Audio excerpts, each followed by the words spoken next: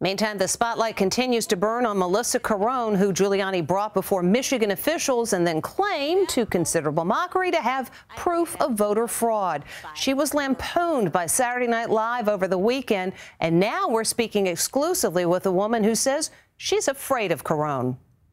She's President Trump's star witness, and she's either a whistleblower heroine or a figure of total mockery. And I signed something saying that if I'm wrong, I can go to prison. Okay. Did you? Mellissa Carone's train wreck testimony about so-called election fraud in Michigan was just parodied on SNL. I personally saw hundreds, if not thousands, of dead people vote.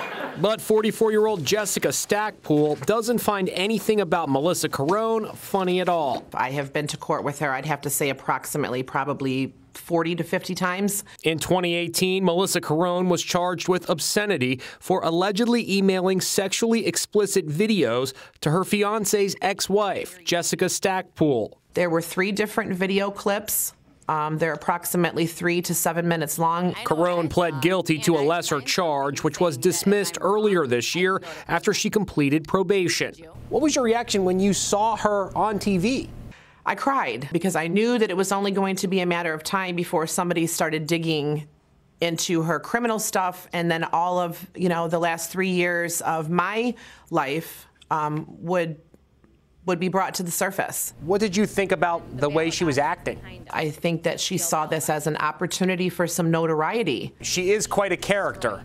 She's been spoofed by SNL and other outlets. Is that the real Mellissa?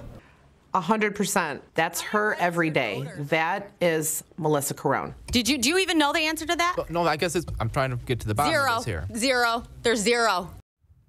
Mellissa Carone denies these allegations, and tomorrow we'll be speaking with her for her side of the story. So be sure to join us for that.